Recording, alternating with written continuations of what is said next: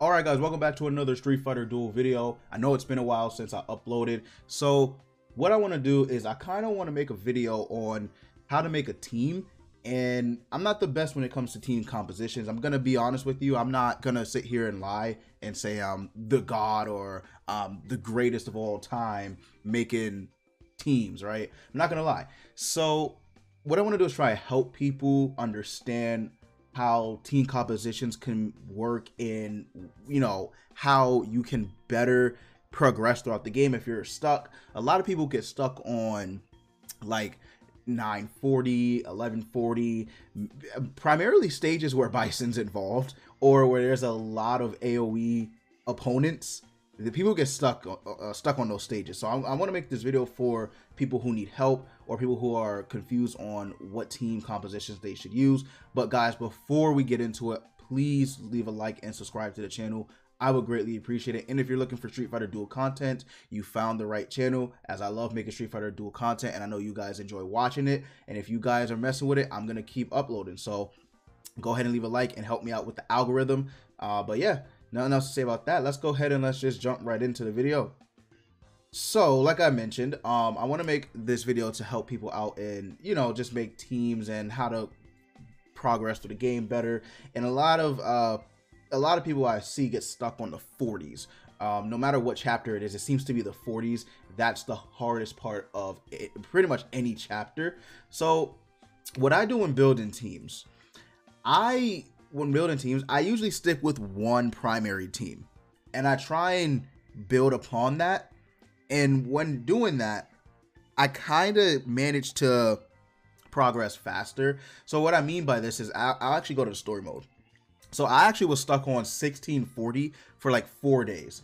No joke, like 4 days I was stuck on 1640 and I just didn't know what to do to beat it. And I just could not do anything to pass it.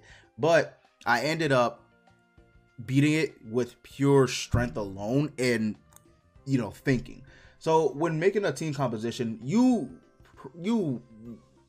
pretty much always want to tank, a DPS or 2 DPS, and a healer or a support. You always want to have some type of support, DPS, and tank comp. This team right here, sometimes I'll switch out Elena for Rose.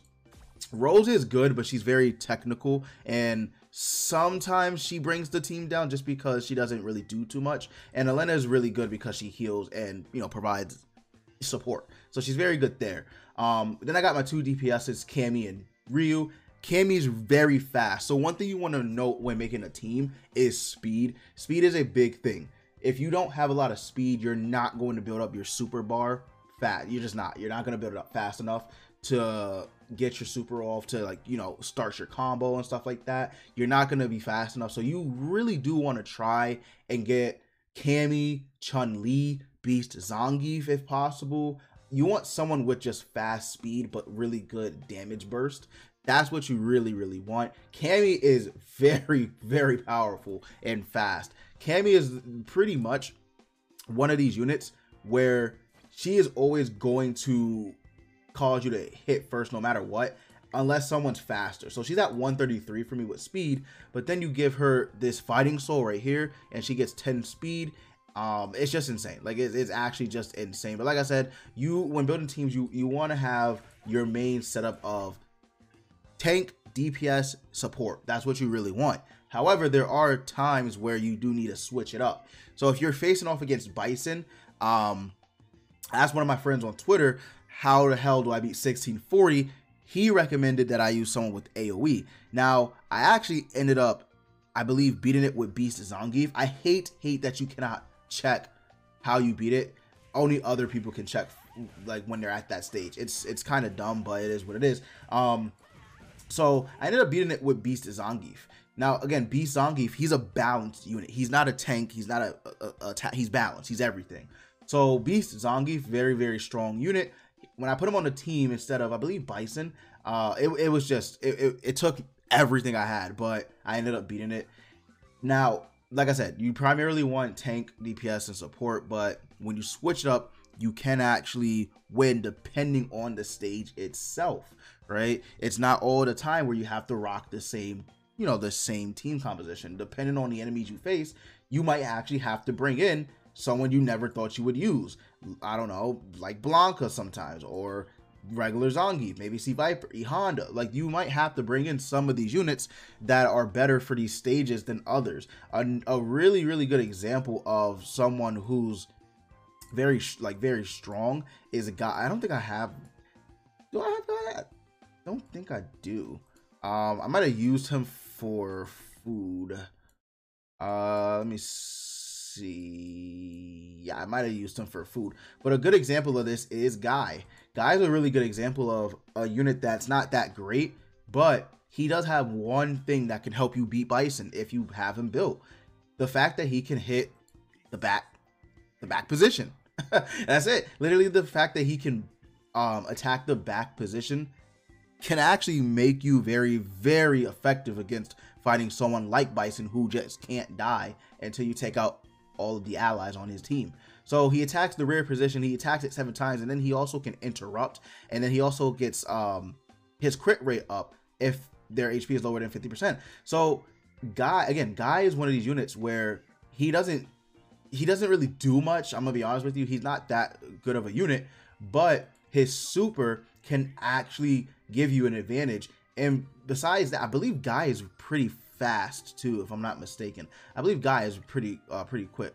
So you have someone like Guy who literally can hit the back. DiCapri hits a target with the lowest HP, so she's pretty good if you have you know, AoE units and that she's attacking the unit with the lowest HP. That can be very good too. So you just want to make sure when you're building your team, you really think about these things. Not all the time do you want to have a team where it's just burst damage, and burst damage. That can be good. I'm not gonna lie. Sometimes it can be nice just to have complete maximum DPS burst damage, but it's also not that great, because if you're facing off against a team that has a tank or Bison, right, it's not going to be great unless they're all AoEs and really strong single target skills. So you just want to make sure that you're really thinking about what you do when you make team compositions like this. In my honest opinion, there is no like specific best team in the game. I don't think there is, because just because of how this game works, I don't think there is a de facto best team in the game. Are some teams better than others? For sure, but I don't think I can just straight up say, oh yeah, if you have this team, you're gonna cheese through every stage in story mode, because that's not the case. Like, you could have Bison, I don't know, you can have all the greatest units in the world, Bison, Evil Ryu, Beast Zangief with, I don't know, Elena in the back, something, I don't know, right? But there is no de facto best team composition you can make, because no matter what, you either work on your main team and that main team has very good synergy, or you use other units. They're like my team before, you guys know this, right? My team before was Makoto, Evil Ryu, or I guess I say Mad Ryu, and I forgot who I used before Guile. Guile was my third, but I eventually ended up switching because one, Guile, in my opinion, is not that great, but two, I needed to switch it up.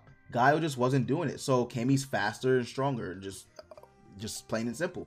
She's just faster and stronger. But there are builds where you can really eat when you use let's say again, you use like someone like Guile, right? There are builds. I don't want people to just assume you can't use his characters because a lot of people are saying they suck. That's not the case. There are teams, like, see how I just breezed through this. Right? And I don't even have Bison. There are teams that can get you really, really far in the game. I mean, of course, if you have Bison, like, that's a really, really big help. Or like Gen. I do want to use Gen, but he needs better equipment. I need to get a copy of him. I want to use Gen. I do. He seems like a really fun unit to use.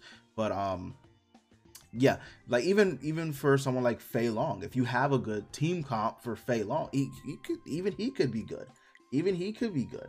So it's not like he's complete fodder, trash, whatever.